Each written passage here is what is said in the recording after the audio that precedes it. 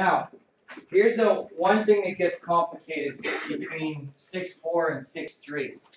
In 6-3, you get your common denominator, and you leave it, and you simplify your expression. In 6.4, you are now solving an equation. All right, so you're solving for your missing value, you're missing a variable. So what happens now is when you're looking at your common denominator, you multiply every fraction by the common denominator to get rid of it. Now let me show you a simple example. So if I have this, 1 over x plus 2/3 equals 7/9, let's say. All right? And I want to solve for that x. That's my goal, my intended goal here.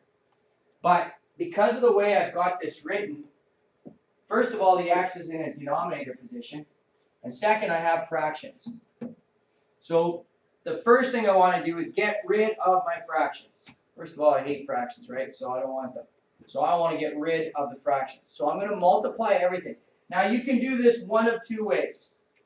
You can find a common denominator and then multiply by the common denominator.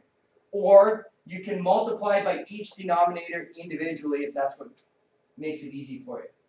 So for example, if I do that method, I'm going to multiply everything by x times this by x, and this by x. As long as I do it to everything, that's okay. So now, that leaves me with 1 here plus 2x over 3 equals 7x over 9. So I've gotten rid of my denominator of x. Now I'm going to multiply everything by 9. Okay, because what's common between 3 and 9? Is 3 going to 9? Yeah, so if I multiply by 9, it gets rid of both, right? So now I'm going to multiply by 9 times this by 9, this by 9, and this by 9. That gives me 9 plus 6x, 7x. Right? Now I no longer have fractions. I can easily solve for my x value. Subtract 6x, 9 is equal to x. Okay? The second way in which I could have done this question.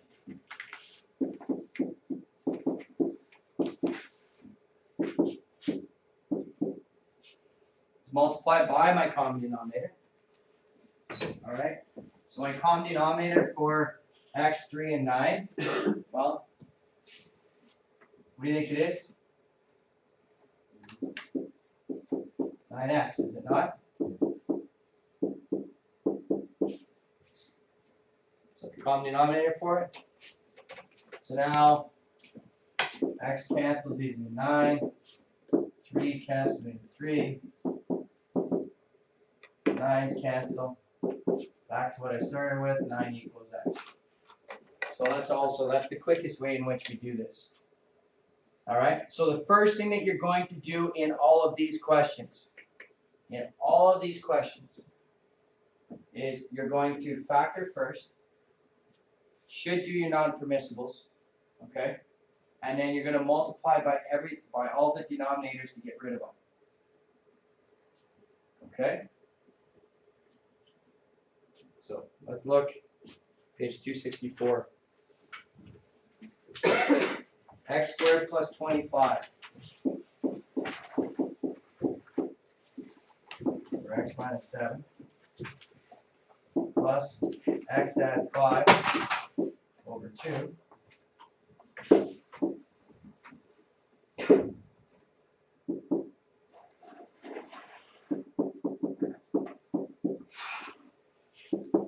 Equals.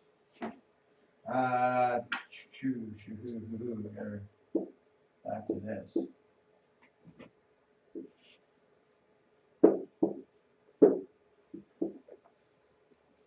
Sorry, I'm just trying to fit this all in one. So 2x, x, I need to get negative 12, so that would be that factorable? I don't think it is. Negative 18. No, it's not. So we'll just leave it as is.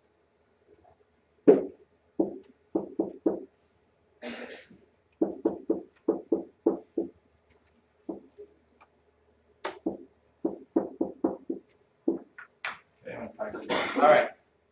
So here's what I want to do. Looking at all my denominators.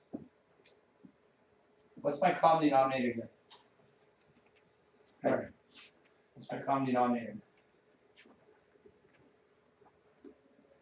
Well, basically, all you need to do is list the terms on the bottom. So what are my terms on the bottom? 2 and x minus 7. So if I multiply everything by 2 times x minus 7, you just look. I just need, I have my 2 girls that want to survey 6th grade 11 students for our math class. But you're busy doing a lesson. I can get it Okay. on time. 6th grade 11s? I need 3 boys and 3 girls in grade 11s. What, like right away? No, whenever. I've got 3 months. So. Let me just go, I need about 10 minutes and then I can send. You sure? Just send 3, any random 3. Okay. 3 and 3, is that okay? Yeah, for sure. Okay, so we said 2 times x minus 7. That's it, right? That's all the terms that are on the bottom. That's why I factored first. Because then it's easy to see what the terms are. So now I'm going to do this. 2 x minus 7, 2 x minus 7, and 2 x minus 7. Again, you've been taught this your whole life. When it comes to solving equations, whatever you do to the left side, you have to do to the right side, and you have to do to each term. Okay? Now I simply cancel like that, and like that. I no longer have any denominators. So now it's just solving the exact same way you've always solved.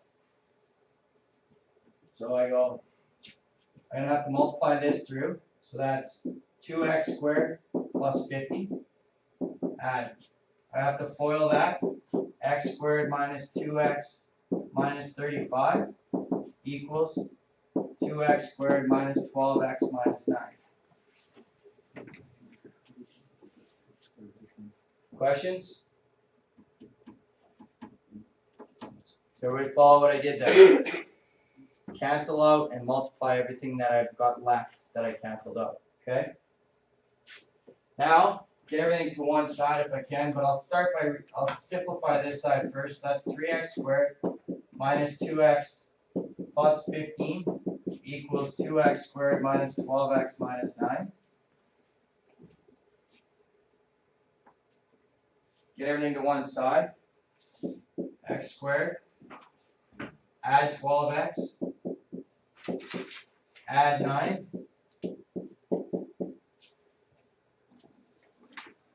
So far, so good? Yeah? What's it factor to? X plus 6. X plus 6, x plus 4. X is equal to minus 6 minus 4. Okay? And then do we have to do We should have done our non-permissibles. What is our one non-permissible value? 7? 7. Now, in theory, you should check these to make sure they actually work. But that math is actually a whole pile of work in itself. So you're just going to have to hope you did it right. Because you don't have time to go back and plug those in and look. Okay? All right, so far? That's basically as complicated as it's going to get. Let me see if I can find one more for you. Oh, I lied. It gets more complicated. I'll show you why in a second. Okay, that's the basic one. All right, let's look at 266. These, you're going to have 1 or 2 of these questions on a test, which means you're also going to have 1 or 2 of these questions on an exam. These questions are difficult to comprehend for some. All right, because they're hard to set up. When they set them up for you, it's not a big deal. But for you to set up these questions is not necessarily the easiest thing to do. So let's look at the first thing here. And this question on 266. They suggest, and I suggest you do it as well, is set up a chart for each of these problems. Okay? And we have to kind of just practice to get good at it. All right? Andrea and Ferry are sharing a bag of popcorn at the movies. By himself, Ferry can eat the whole bag of popcorn in 20 minutes. Andrea takes 25 minutes to eat the whole bag. If they both eat the popcorn at their usual rates, how quickly will they eat the popcorn? Okay. So, looking at that chart then. Andrea takes her how long to eat it? 25 minutes, right? How much does she eat in 1 minute? 1/25 of the amount of popcorn, right? So if it's 25 minutes, the fraction of popcorn eaten in X minutes then is X over 25. We agree? Okay, so that means if she's eaten for 6 minutes, she's eaten 6/25 of the popcorn. If she's eaten for 20 minutes, she's eaten 20/25 of the popcorn. Does that make sense? Okay, so with the same idea, what about Ferry now? Time to eat the popcorn is 20 minutes. So after 1 minute, how much is he eaten? 1/20th. And the fraction of popcorn eaten in X minutes is X over 20. Okay. Now together, the time to eat the popcorn, we don't know what it is. That's our X value. All right? So after 1 minute, they've eaten 1 over X, or 1X of the amount of popcorn. Fair enough? And at the end, how much popcorn have they actually eaten? 1 bag. They've eaten a whole bag of popcorn, right? So to find out how long it takes them to eat it, we have to go X over 25 plus X over 20, and that's going to equal 1. Now the math on these are quite simple. What's my common denominator here? Sorry? That would be the, no, that'd be the least common multiple. What's the common? What are both 25 and 20 going? Yeah. 100, right? So I'm going to times each one by 100.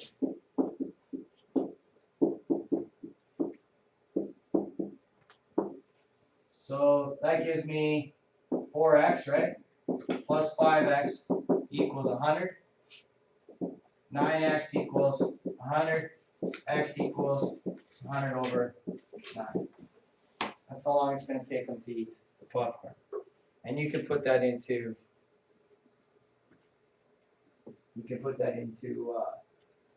decimal form if you want, or leave it as is. All right, like I said, the math is easy. The hard part is actually solving these.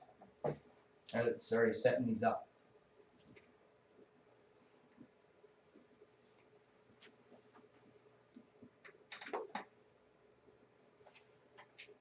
Okay. All right, I'm going to leave this last one for tomorrow. I'll come back to it tomorrow. You have to start doing these ones as early as questions 4, 5, 6, and 7 on that 6-4, but I don't think you'll get there today if you haven't finished all 6-3 yet. So you have time today to finish 6-3 and try and get done the first 3 questions on 6-4. Would be the ideal end game here. Okay? I'm going to shut the camera off and then I'll answer any questions that you have from yesterday's work.